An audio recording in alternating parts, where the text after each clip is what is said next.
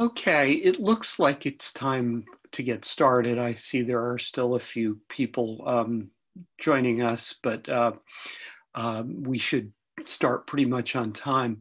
Welcome, everybody. I'm Cliff Lynch, the director of CNI, and I'm delighted you can join us with this closing plenary talk for our virtual spring meeting. I'm sorry that you couldn't join all of us last night for our intended reception in San Diego. It would have been a pleasure to see you all in person, but we still have some wonderful things for you. Many of you saw, I believe, Rob Sanderson's opening plenary yesterday, which was, I thought, tremendous and really thought-provoking. And for those of you who couldn't join us for that, we hope to have the video available pretty soon. I do want to note that while this is the closing plenary of our virtual meeting will continue on through the end of May. And we have many breakout project briefings scheduled over that period. You should have received information about them and how to sign up for them. The fact that you're here is a very good sign that you've got that information because you managed to get here. And we will be adding some other events over that period. You'll get announcements on those as well. Today, though, we're here to hear from Tara McPherson and just a couple of very brief mechanical things before I introduce Tara. Many of us have become much more expert with Zoom over the past week or two than we planned to be necessarily, so I'll just touch on this slightly. We are in what is technically called webinar mode as opposed to meeting mode, which means that video and audio from the participants is turned off by default when you join.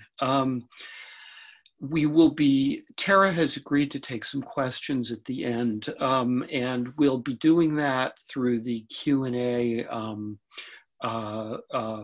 button down at the bottom of the screen. It basically, when we call for questions, you can just click on that and it'll give you a box and you can put your question in. And I will sort of sort those and relay them to Tara. And she's agreed to field some. So that's about all I think I need to say about that. So let me turn and introduce Tara. And I am delighted to welcome Tara back to CNI. She has been part of the CNI community for literally decades now. She's a professor and department chair at the University of Southern California School of Cinematic Arts, and has been a genuine pioneer in a number of scholarly communications platforms that were targeted for primarily humanistic scholarly communication. First, a system called Vectors, and then more recently, a system called Scalar. These were both important systems, both significantly and by design very different from each other and attempting to address different parts of the spectrum of scholarly communication. And both not only significant in their adoption and what they contributed to the communication of the digital humanities and the advance of the field, but also because now they've had enough adoption and enough time that Tara can really reflect on what's been learned from them and what's been learned through the course of their, maturing and adoption and ongoing lives. I want to note that Tara is doing, this is one small piece of Tara's scholarly scope, which just continues to blow me away. She's had two recent books out, one titled Feminist in a Software Lab, and the other an edited volume on digital youth innovation and the unexpected. Both of those came out in 2018. And she's currently working on a really fascinating study about the use of online platforms to transmit hate speech and how that ecosystem operates. You can find a much more elaborated biography on the website, but I'm just looking forward to Tara's both enthusiasm and insight. Those are two traits I associate very strongly with her work and her presentations. And with that, I'm going to go away and turn it over to Tara. I'll be back at the end to moderate questions. Over to you, Tara. Thanks a lot, Cliff. And thanks to Diane and Beth and everyone at CNI for putting this together. And thanks to those of you in the audience. As I was getting things together this morning, I thought that, it's a very odd thing to be talking about these projects in the moment of crisis that we're in.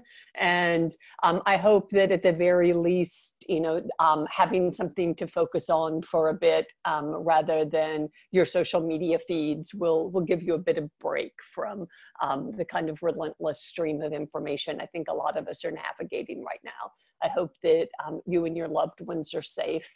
I can also say this is the first time that I've ever done a keynote in yoga pants, but since I'm seated, you won't know that.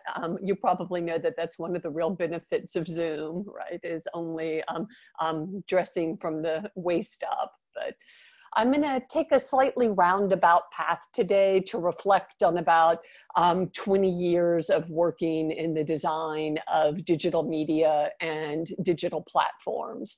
And I'm going to kind of indulge myself just a little bit to tell you some about how I came to do this work, because I think it's important for understanding the projects I've worked on. Then I'll briefly tell you a bit about vectors and scalar, the projects that Cliff mentioned, in case you're not familiar with them.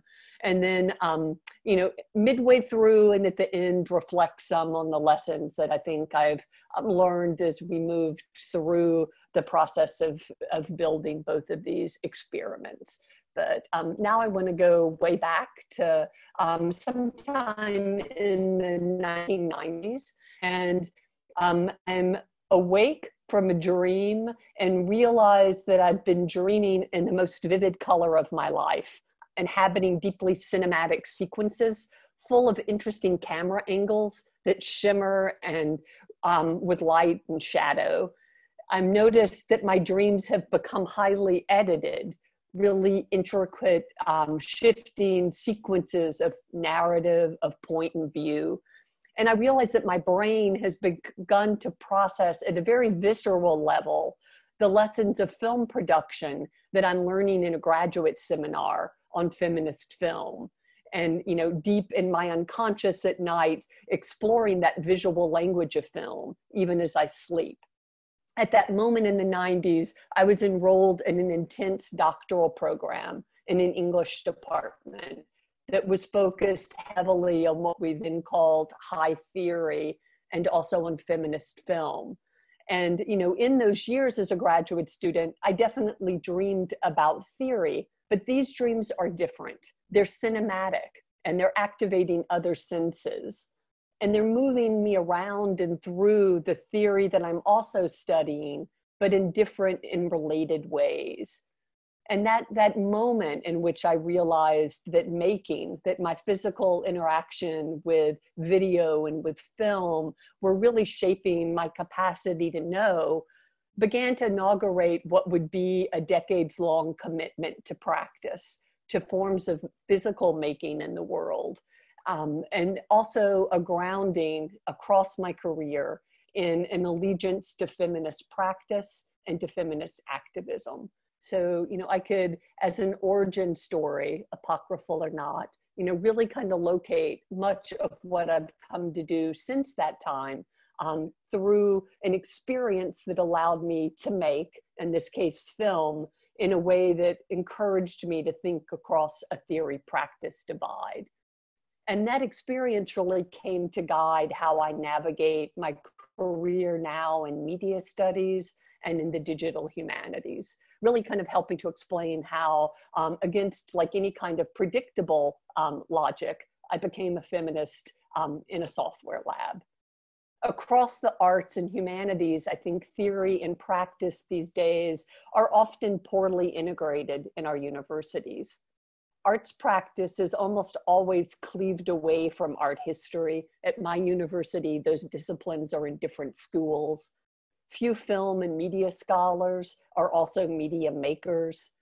Digital design and programming get taught in different buildings, strewn across campus in very different places. And these divisions are really reinforced by structures that make it hard to combine theory and practice, or the sciences with the humanities, in our curricula, evaluation and promotion structures, in different disciplinary methodologies, and in the forms of scholarly output that we privilege in the academy in a variety of ways. Makers, folks called media specialists, lab technologists, less often hold tenured positions or professorships. And labs often serve to rigidly reinforce hierarchical distinctions across the university. My employer, the School of Cinematic Arts at the University of Southern California in Los Angeles, has long claimed to integrate theory and practice. So students in all of our disciplines take courses in both making and kind of hands-on production, whether digitally or not, and in theory and history. And we are committed to that crossover, but honestly, the programs are poorly integrated in much of their design. In an attempt more recently to figure out how to heal this divide between making and critical theory, the school launched the Institute for Multimedia Literacy in 1998, at about the time I arrived on campus. And that was a research institute that was really committed to thinking about building a space where students and faculty could move across the theory-practice divide in digital media. That institute has since grown into a new division in the school called Media Arts and Practice, which includes one of the few practice-based PhD programs in the United States, where students produce digital dissertations that are hybrid in a variety of forms. And we also now have an undergraduate major and minor in that division. In its original form, the IML was a lab of sorts, rather like a studio. It was housed off campus or on the edge of campus in a lovely modernist building with lab-like classrooms and a kind of space for experimentation and freedom outside of curricular structures. In its current form, it's more institutionalized. Reality I want to talk a little bit more about later, about what happens as we standardize forms and institutionalize them. And now MAP includes a series of research labs with particular structures as well. So as a program, as a physical space, as a community, MAP fosters aesthetic experimentation, but it's deeply tied to critical theory, to notions of social justice and activism, into questions of representation. So I'll tell you just really quickly about a few grad student projects that come out of the space to give you a sense of its scope and how it relates to kind of other work that I undertake in the collectives I work in. So first is a project called Lady Mouth by Sarah Siston. It's a chatbot that Sarah built that is meant to engage with trolls on the internet. And it goes into Reddit and replies to misogynist language with quotes from feminist, a variety of feminists, right? And Sarah has been tracking the replies to the chatbot's interactions and looking in particular at how long it takes folks to realize they're interacting with a bot and not with a feminist. I mean, there are obvious reasons to have a bot do this work for you, given the kind of violent interaction women often experience online when they try to intervene in spaces. So this is a project that's both performative in the kind of tradition of feminist performance art and technological in its engagement in a particular space. Catherine Griffiths, who's just finishing her dissertation, is working to really kind of think about understanding algorithmic procedure and has worked with scientists to build a series of tools that visualize decision trees for AI and algorithmic processes, often to kind of foreground junctures where decisions are being made that are not completely thought through as the program kind of grows in its own accord. Triton Mobley is working on visualization and race and new media, and has designed a series of projects which help us think through how color matters and comes to be in digital spaces. And finally, Samantha Gorman runs a fairly successful interactive studio called Tinder Claws that does a variety of publication and game design. Tindar is an AR game that's very satirical, it's very successful. It trains you to feed your emotions to the AI through an AR interface. They've just released a new project for the Oculus called The Under Presents. So it's, you know, she's simultaneously recently finished a dissertation and has also released several commercial games at the same time. So across the division, there's a real commitment to hands-on production. There's also an explicit commitment to theoretical inquiry, to activism, to social justice practice, and to really producing multimodal outcomes that extend beyond written dissertation explaining practice-based work, but to actually have components of the dissertation be practice-based themselves. My own lab work began at the old IML, and I work closely with students in the Media Arts and Practice program. IML supported vectors in the early days, which I'll talk about briefly, and later the authoring platform Scalar. But such hybrid programs, I think, are still pretty rare in the US, particularly at a department level that allows students to move fluidly across theory and practice alongside political commitments. But their numbers are growing. And we also see, as I think many of you probably participate in, various types of maker spaces, labs, and collaboratories dotted across our university landscapes, often housed in libraries, although sometimes in departments. Still, I think these programs often meet familiar forms of resistance. Some such reactions might just be categorized as academic resistance to change, a kind of traditionalism within the academy that tends to favor structures and approaches that we already know, and to treat emerging paradigms with a degree of suspicion.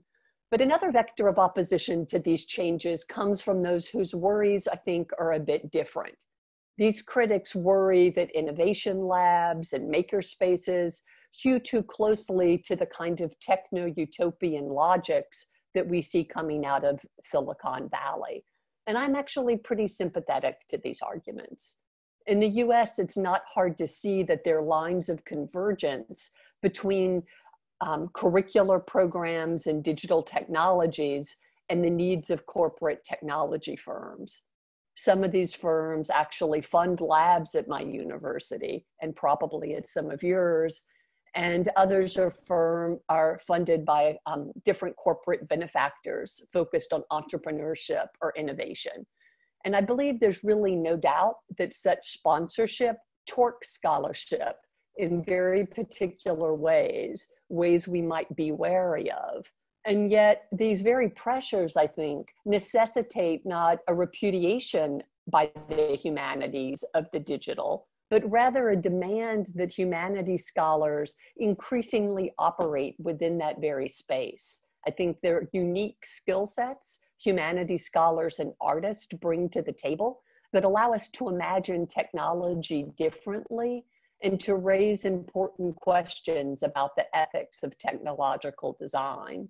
If we're really concerned about the escalating corporatization of our campuses, from online learning platforms to new regimes of management, to casualized labor, to the inroads that Zoom is making in this crisis that we're now inhabiting, then an engagement with technology and the digital seems a crucial, if not only way, to really mitigate and investigate some of these concerns. And I would argue there are recent precedents in the history of a university that suggest to us how such work might take shape.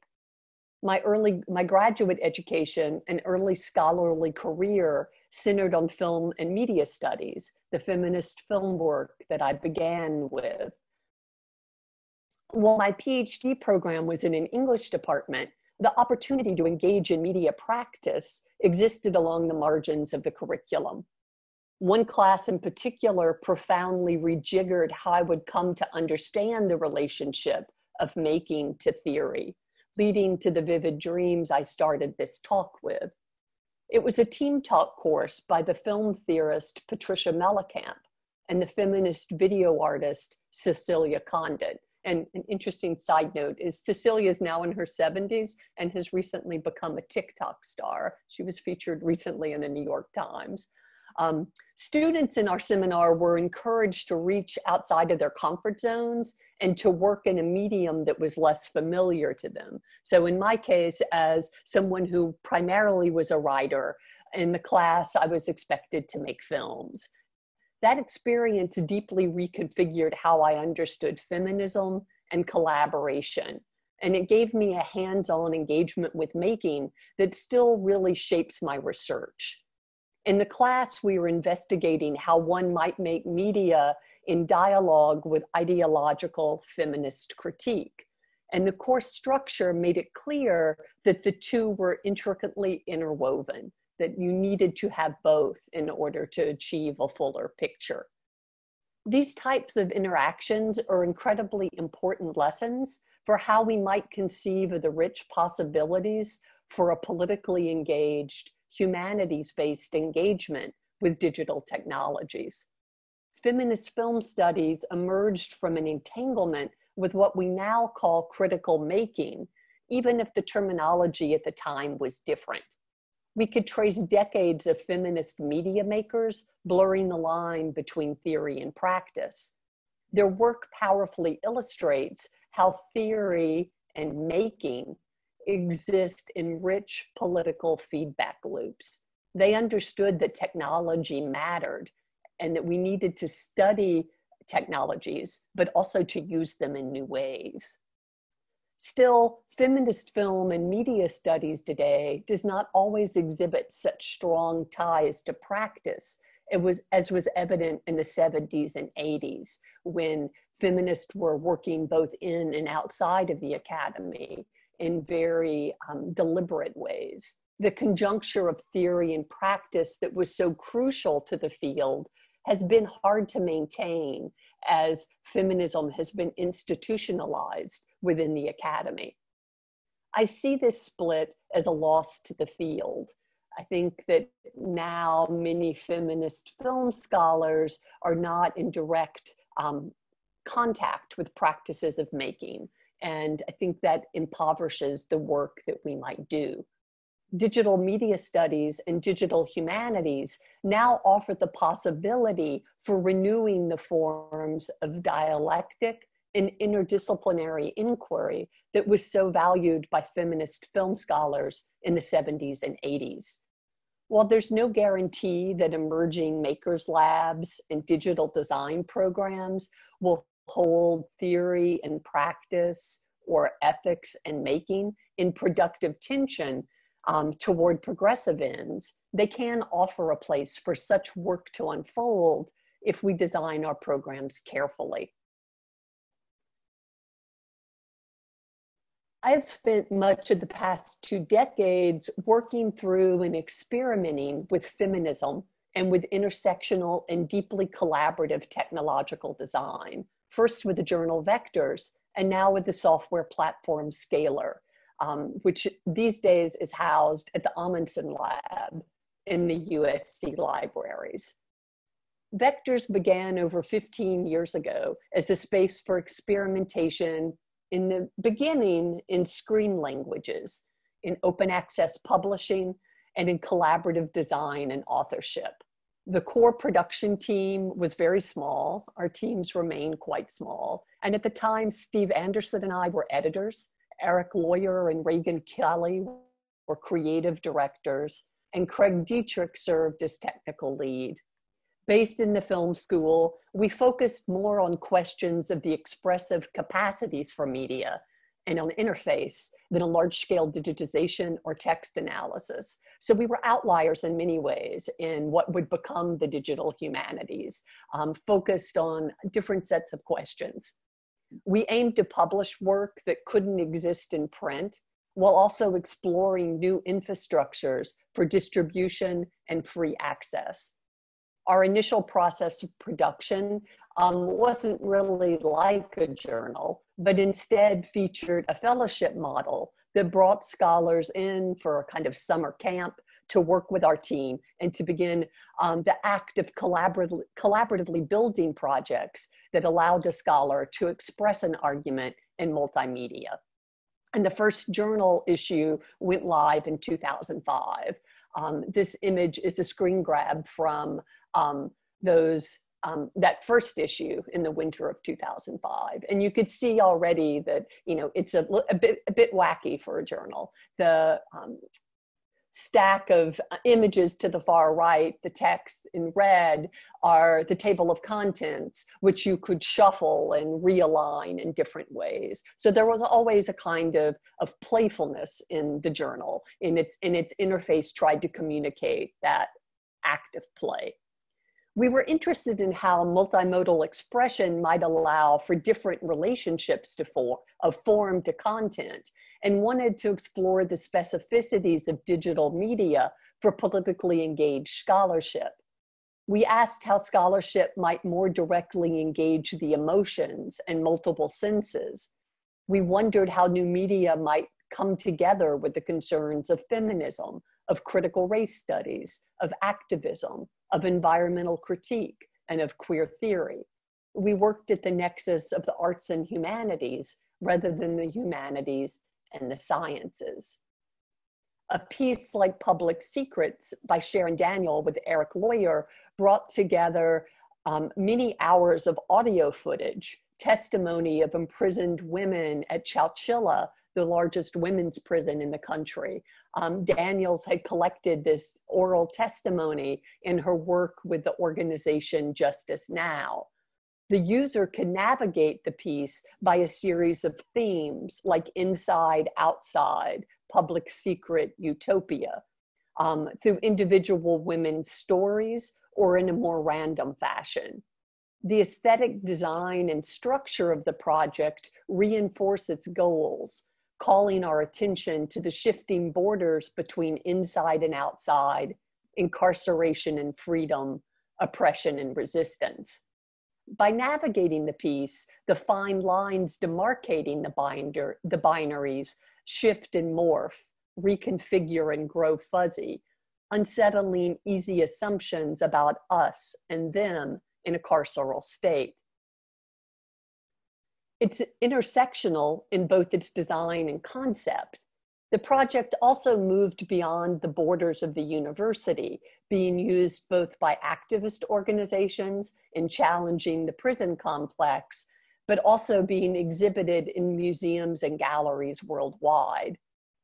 A project like Public Secrets begins to imagine new possibilities for the archive as it mutates into the database.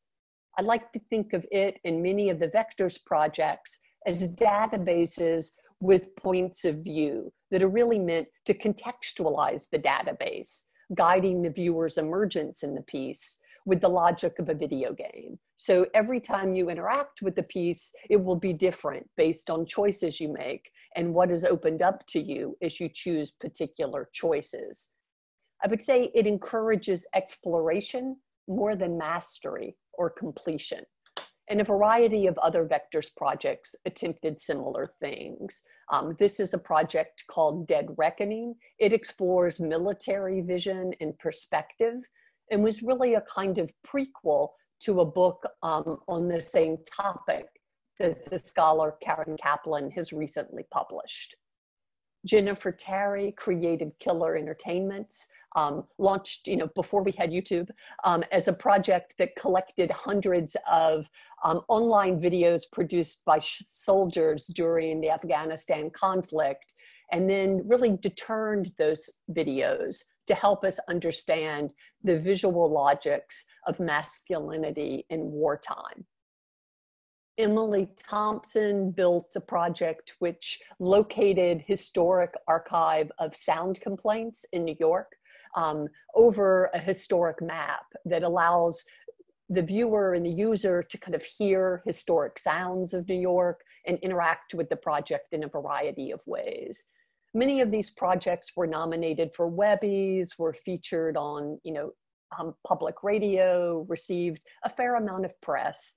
But Vectors projects were weird and unique. They rewarded slow reading. They really required attention and care from the user, asking the user to stop and think and also to linger and feel. They weren't really interested in data mining a million photographs or producing a quantitative analysis, as they were invested in layering the interpretive humanities techniques, which many of us still cherish, within a digital environment, allowing for close reading and textual annotation.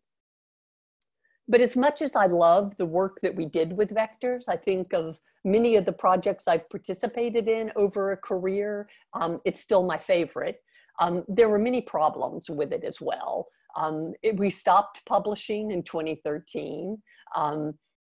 As you could see from this slide, the projects were mostly one-offs. They were labor-intensive and demanding to create.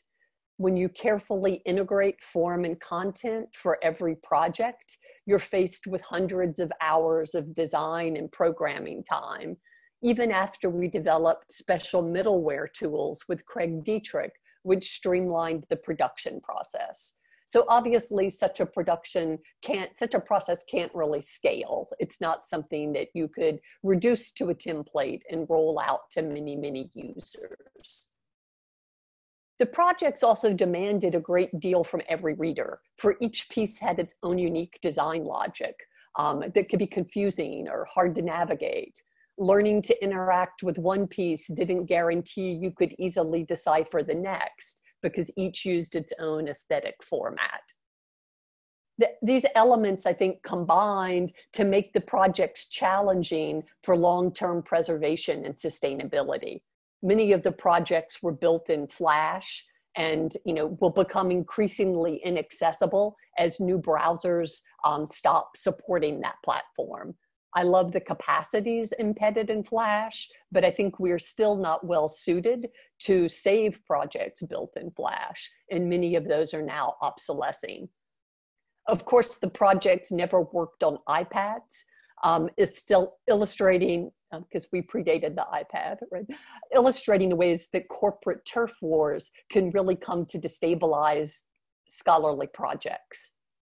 Importantly, the pieces poorly address the needs of disabled users, an ongoing issue with many digital projects, which I think the scholarly community grapples with, but probably doesn't have the resources it needs to adequately address. In an ideal world, I believe that each scholarly project would find the design and structure best suited to its individual evidence, argument, and purpose. And many times that format will be a print book. But that world is hard to fund and perhaps even harder to sustain and preserve. In many ways, these vectors projects were anticipating apps, for they incorporated multiple senses, even touch, into beautifully designed packages that served ear, eye, and hand. When we first launched, viewers were sometimes perplexed by the interfaces. But after several years of sweeping across iPads, the interfaces, I think, seem a little less experimental today. Moving from vectors and those kinds of constraints we discovered as we built the projects, we developed Scalar, a robust multimedia authoring platform that addresses a lot of the shortcomings of the earlier work. It's pretty scalable. The name is a pun, as a scalar is a force that multiplies vectors. It's built with web standards and sustainability in mind. It interfaces with archives in interesting ways. It features a customizable API for more adventurous users, which allow projects to have a vectors-like feel. Over time, it's seen really good uptake in university classrooms, in libraries, in museums, in some university presses. We now have tens of thousands of users. Many different installs of Scalar exist in other locations, including Harvard, the Newberry Library, different presses. We are available on GitHub and through other spaces for a community of users to help us build out the software. Thousands of projects have been built in Scalar of a number of kinds, and the platform and its uses continue to evolve. What it loses in the quirky aesthetics of vectors, and I do find those things to be losses, it makes up for in a certain robustness. As with vectors, we internally try to support projects that engage issues of race, of gender, of social justice, but the platform can be used for myriad purposes across and beyond the humanities. The group brings together a large group of participants from our core development team that grew out of Scalar to a number of institutions, archives, and presses that have worked with us at different points in time. We've been lucky to have funding from Mellon and from NEH that helped to sustain the projects. And the kinds of projects that happened are multiple. They don't find a single form. This piece is a anthology in digital form. It's open access. It includes both an archive of an activist organization called Third World Majority, of its early work with youth in digital media, as well as a series of essays and interviews undertaken by scholars that help frame that archive in particular ways. So it's a kind of hybrid project spanning archive and edited volume. The classroom use of Scalar has probably been one of its most substantial use cases. This is a project from Penn that brought together archival materials from the library with a small freshman seminar, and the students collectively produced this project, The Voyages of the Clarence, over the course of a semester. The Newberry Library has been a very exciting and robust partner for Scalar, and they've adopted some widgets which allow open transcription of materials they hold in the library for their community of users, and have begun to train interns to work with them on the projects as well. They maintain their own install of Scalar. Digital Paxton is a critical edition and teaching platform that bring together a vast array of resources collecting material from several different collections and archives into one digital interface, allowing a greater spread of information about a particular historical incident than exists in any given library or institution on its own. Presses are using Scalar in a variety of ways. This project launched this month and illustrates new capacity we've built into Scalar to support 3D models. And it's published by Stanford Press and was undertaken by Elaine Sullivan. The University of Illinois Library is also using Scalar to support a number of digital projects. Scalar has been used for digital dissertations. This project, Redshift and Portal Metal by Misha Cardenas. And using the API, our creative director, Eric Lawyer, and his collaborator, Evan Bissell, have done a number of projects which have a more experimental interface and take us back to the kind of shape of older vectors projects. The software that underpins Scalar was born of frustrations we saw scholars having working with traditional database tools. So if vectors engaged political and feminist work at the level of content and through integrating form and content, Scalar actually tries to learn these lessons at the level of technological design. So we tried to integrate things we had learned from 15 years of working with progressive feminist scholars into the actual design of Scalar software. And in the book that Cliff mentioned, Feminist in the Software Lab, I make an argument that the software itself is feminist, not its uses, but its actual design. And I'm not going to go into that here, but I'd be happy to talk about that some in Q&A. We are now experimenting with how we might build new spaces, spaces that encourage making, iteration, and remaking, learning those lessons from feminist film theory, and have located Scalar within the new Amundsen Lab at the USC Libraries. It's a project of the Sidney Harman Academy of Polymathic Study, a space I direct, and it has a strong focus on hybrid undergrad education. With the on-the-ground leadership from director Curtis Fletcher, we host a series of events that teach the use of digital tools within the context of social and cultural issues, and fund vectors like research projects for faculty and student research teams. We also host, hopefully this summer, we're not quite sure now with the crisis, summer institutes for librarians and universities to send folks to campus in teams to learn to use the platform. Looking at the lab's website, it seems less overtly feminist than our vectors projects did, even as I know that, as with Scalar, feminism is in there.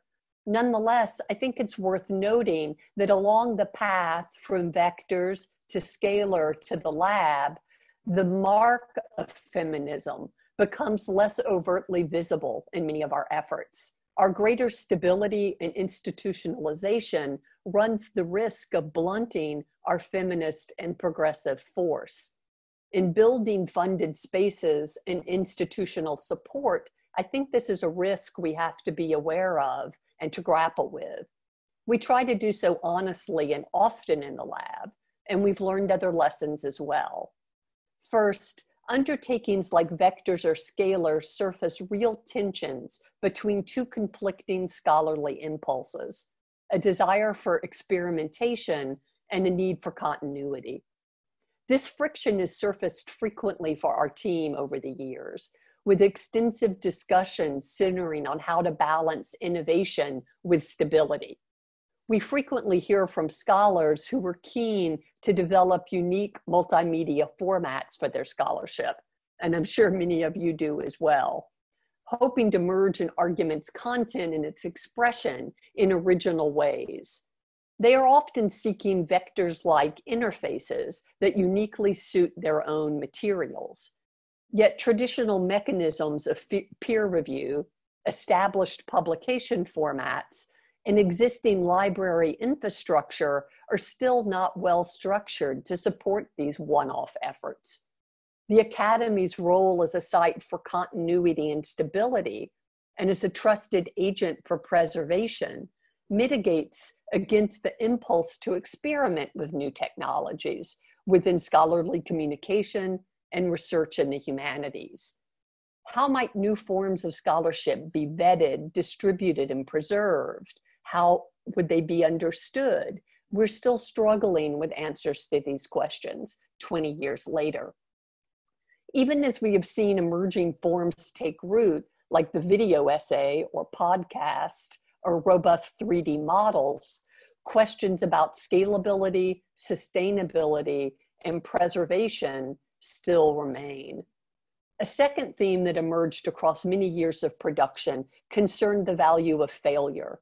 While it has become commonplace to extol the virtues of failure, few within the Academy actually lead with discussions of when things break and what went wrong. As I promoted vectors and then scalar at venues like CNI or ARL or the MLA, it behooved me to highlight our successes and the uptake of the platform. It's still quite hard to have an honest conversation about what has not worked and the many challenges we faced. Scalar received funding as part of its as the Mellon Foundation's ongoing effort to transform university presses and the scholarly monograph. And I would say we mostly failed here. Progress has been very uneven. Some presses have embraced change more openly, but others have not. Collaboration between presses has been very hard to engineer, as presses actually work well in a model when they compete with each other for projects and distinguish themselves from one another. We've instead seen presses more interested in developing their own in-house platforms than in a shared ecosystem. Meanwhile, a publishing tool like Scalar has seen greater uptake in classrooms, libraries, and museums than within university presses, even if that was the original audience for the platform when we first began to build it. Mellon has funded a number of related platforms, some developed by presses and libraries, but it's very unlikely that these platforms will all be in sustained use in another 10 or 20 years. We've seen how hard it is to sustain platforms as we've continued to support and extend Scalar over the years. Our funding comes from a complex and ever-shifting patchwork of grants, USC resources, and partnerships. Because Scalar is a platform largely used by those outside of USC, it's sometimes hard for the university to see it as a USC project. My development team is very small. We began Vectors and Scalar as research experiments to see what we could learn about screen aesthetics and digital networks. Now that Scalar has grown from experiment to relatively stable platform, its needs really outstrip the DIY spirit that we began with and that many of my team most love. The 3 S's, security, support, and sustainability, are constant and ongoing issues that we navigate as best we can, but are always navigating with some degree of precarity. In attempting to address them, it sometimes feels like we lose sight of the creative elements that drew us to these projects in the first place. These transition points are hard and real. They require new forms of university support and cross-institutional collaborations. Yet despite these tensions, strains, and failures, we also know that projects like Scalar and Vectors offer rich objects to think with and through, bringing together scholars, publishers, librarians, technologists, administrators, and others in collaboration and dialogue. These conversations shift the imagination of those involved, producing new insights and new possibilities, fomenting change, I hope, long after the conversations have moved on and the platforms have ended. Such projects also put a spotlight on the importance of cultivating leadership as the humanities address the challenges and opportunities in this shifting technological landscape. I have long valued C&I in this regard. Librarians and others at my first C&I meeting, shortly after Vectors launched, helped me understand the many things we were doing wrong and how we might address them. In creating a model that regularly brings diverse communities together, C&I highlights rich dialogue and crucial forms of collaboration. Scholars pursuing wacky edge projects gain wise counsel from librarians, IT specialists, policymakers, and funders. Conversations across different fields and institutions help surface shared problems and help us see the terrain for intervention. It's probably not an accident that the dual embrace of theory and practice in feminist film communities in the 1970s came at a time of widespread changes in communication technologies, from the advent of cheaper, more portable cameras to the broad diffusion of television. The feminists that gathered to discuss feminist film in places like Edinburgh in the late 1970s understood their moment as a time to intervene in systems of production, representation, distribution, and exhibition, working on many fronts and through many modalities. They valued theory and practice, but they held the two in lively tension. The digital technologies of our own era call us to embrace similar strategies as we confront the diffusion of the digital through our dreams, our lives, and our platforms. Thank you.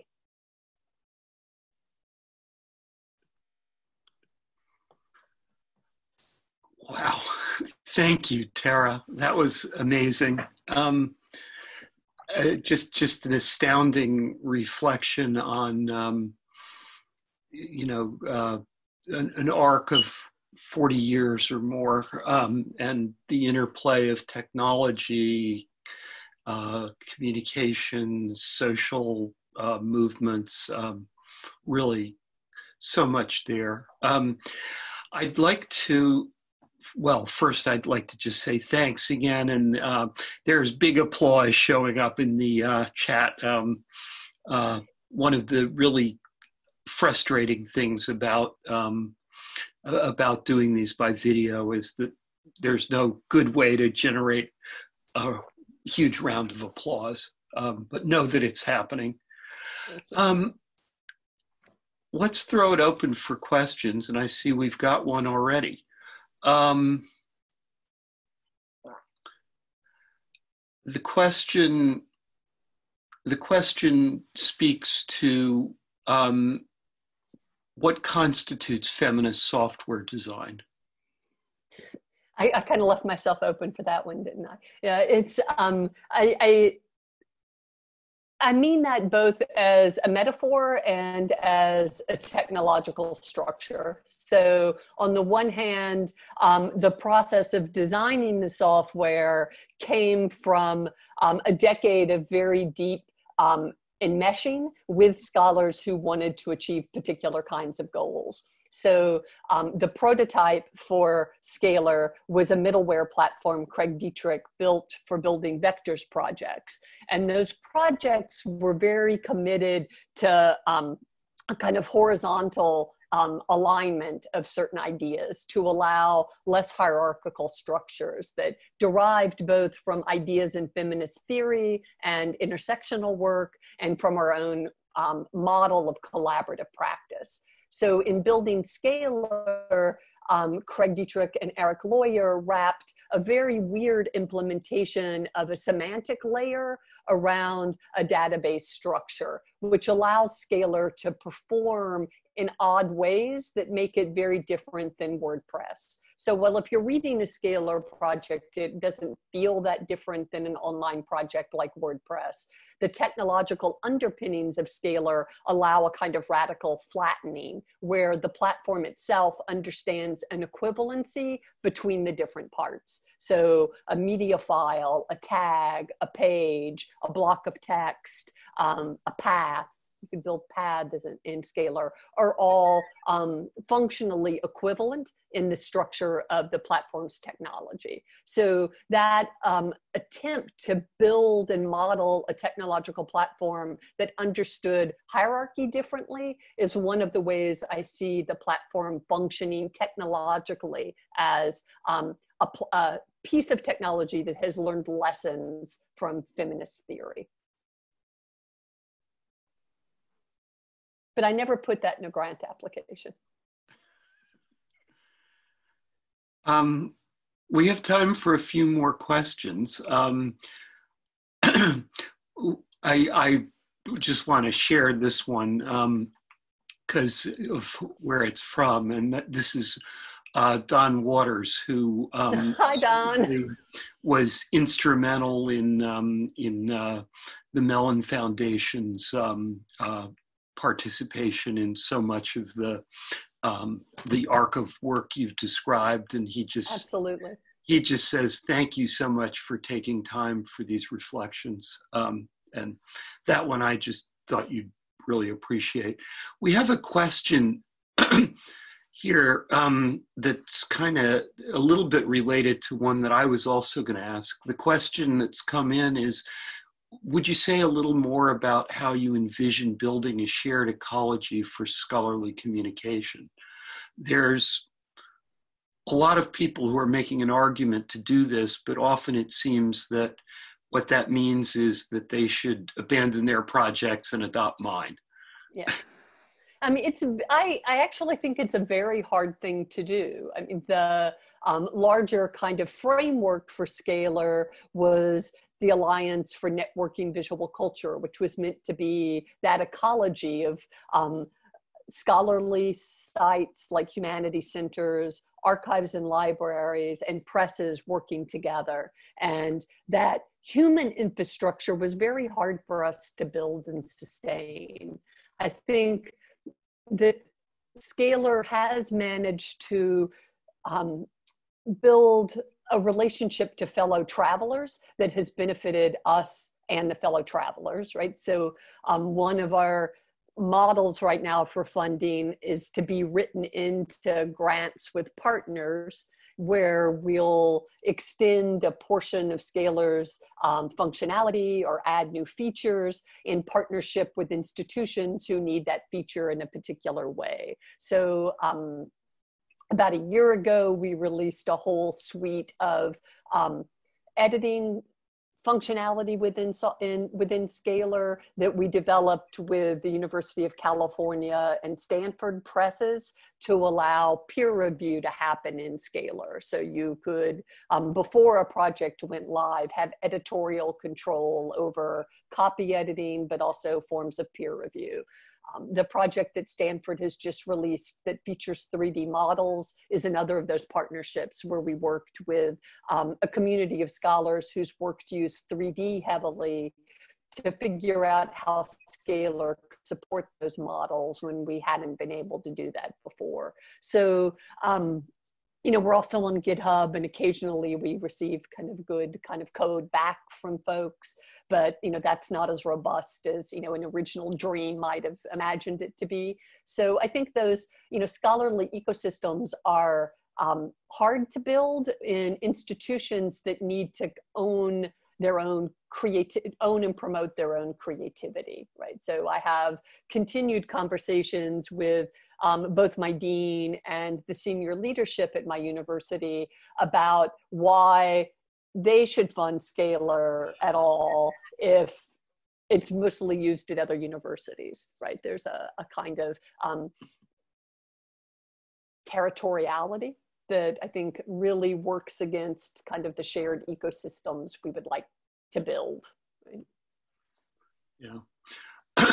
If I could maybe take the question we got in a little farther and speak to another aspect of shared ecologies. One of the things I see with a lot of these platforms that have grown up, and this is not specific to Scalar, but to other platforms as well, is that we often don't focus much on the ability to move things from one platform to another, to import and export, to have some form of content interoperability or interchange. Could you maybe say a little about the extent to which Scalar thinks about that? And that was one of the real lessons we learned from the community at CNI, moving from vectors to Scalar, so that the Flash projects and vectors were sort of hermetically sealed within the world of Flash. And, I still don't think anybody has a really good answer for what's going to happen to all those Flash projects, including ours, right? I think, some emulators are being built that might help, but Scalar was designed from the outset so that you could export the content in a variety of formats that might reasonably play forward, right? And you might lose certain aspects of the way the Scalar project was structured in exporting and moving forward the projects, but the ability to kind of retain a lot of what the structure and the material was still there. The one big absence there is that Scalar is not a media server, so all of the media files that are in Scalar, unless they're a very small size, are not contained in the Scalar project. They're linked to from outside. So Craig built a way to document the kind of provenance and data around those objects at the moment of importing something into Scalar, so that wrapper that lets you know what the object was, where it came from, ideally a thumbnail, is still there, even if the object itself goes missing through link rot or other forms of kind of exporting the data. And that decision to not have the objects in the Scalar projects was partially to not become a huge media server, but more importantly, to kind of adjudicate claims around copyright and Right. what could go into a project and still publish it without rights or permissions, right? Because the projects are not, the pieces of media, the images are not actually in Scalar. So you could publish a Scalar project and not be publishing those more contested objects. Mm-hmm. That may ultimately help with the preservability of the objects too. I mean, I leave the, many of these kinds of long-term questions about preservation and sustainability to kind of, quicker minds than mine to help us figure out, because it's not a strength of our team. And I think that's, in questions like preservation and sustainability and ADA compliance, these things are hard for small teams to grapple with at the moment they're also building, but really important to be thinking about as you're building so that you make the best choices you can in how you build. Yeah. We could take, I think, maybe one more question. I